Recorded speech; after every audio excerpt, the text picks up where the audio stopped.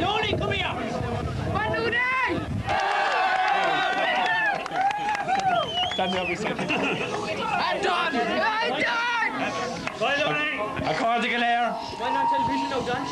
On behalf of the officers and the members of the South East Board, it is my very great pleasure today to pay tribute to two fine sporting teams today.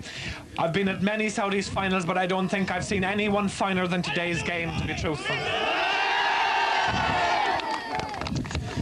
To the men from Courcey Rovers, you have indeed our undying gratitude for having played so well, and indeed our most sincere commiserations, because very seldom could a team have played so well and still not go away the winner. But today, alas, that was your lot. By saying that, of course, I wish to pay an inverted, if you will, compliment to the strength and the power and the delightful hurling that Valley Rovers showed us today. Congratulations. It's been a game that's ebbed and flowed, and Jim Forbes was talking to me about it during the week, and he predicted a draw for this one too, and for a little while there I thought he might even be right. Today also, of course, we pay our special thanks to the Onabuy Inn in the person of Mr. Barry Collins, because they are the ones that sponsor the Junior Hurling Championship, and I'm sure that he will have been well pleased and well served by what was served up for him here today.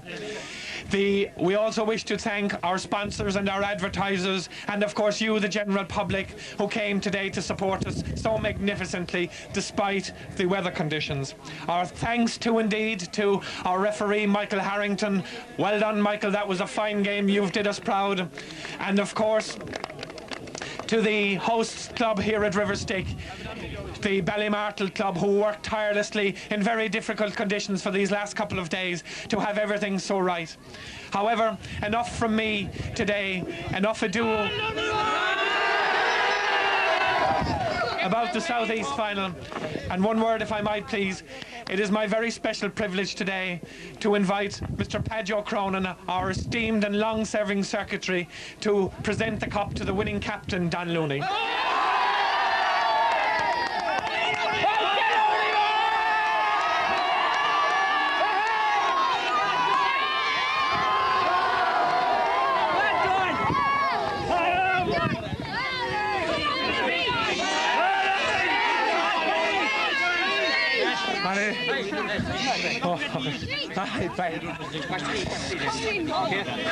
Okay.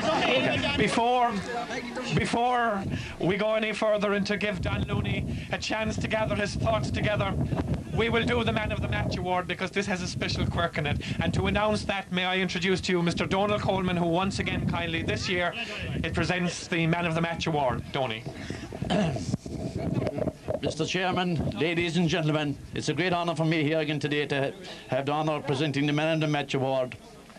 Now, I've been doing this since 1977, and believe it not, since that time, Valley Rovers or Courcey Rovers have never contested the South East final. So it is my first opportunity of presenting the Man of the Match to either Courcey Rovers or Valley Rovers. Right, I keep in suspense.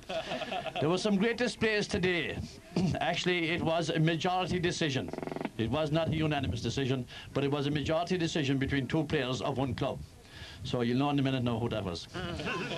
Now, there were some great displays by Courcey Rovers in the persons of Donny Nine, Donald Crowley and Martin O'Sullivan. Brendan O'Sullivan of Valley Rovers, John Shields, but there were two players that the judges disagreed on, and I am referring to two Valley Rovers players. So I've left out one player, but I suppose I should mention that he is very unlucky that he's not getting the trophy. And to me, he played a fantastic game. That's TJ Deasy. But the verdict is to the captain, your very worthy captain, Don Looney.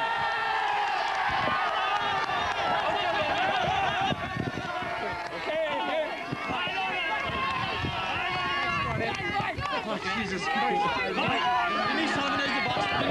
The box. Fuck's sake. No, you can talk away now. Ladies and gentlemen, the winning captain, Don Looney.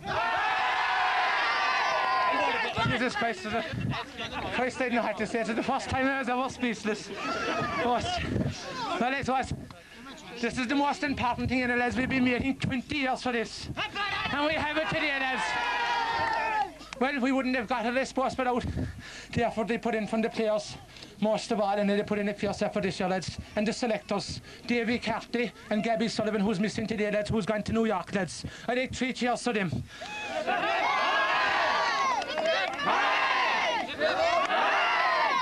Then I suppose the supporters, and I suppose most of all Mary Crowley, who's missing today, who was on us all year and who got married last Saturday. But her sister took over today and she done a fine job, I think, Anna.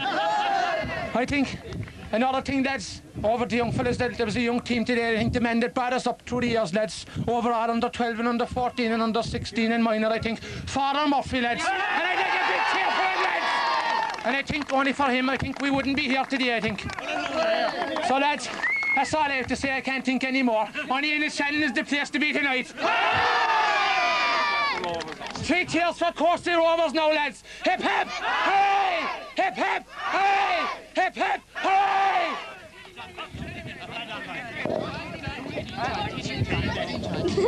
And lads, sorry, I forgot someone most very important, I think. John Granger and Teddy Manny.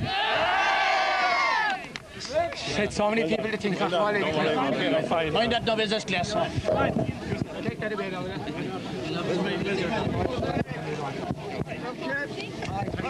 Just shouting to that.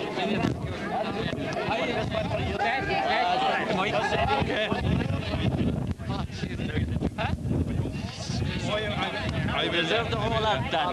The whole lot, of course.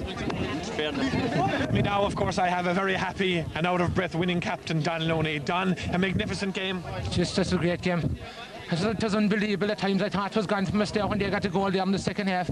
But I thought it was a great display. The team showed great character and coming back and winning, I think. Oh, it's just fantastic. At half-time, Don, it looked a little ominous for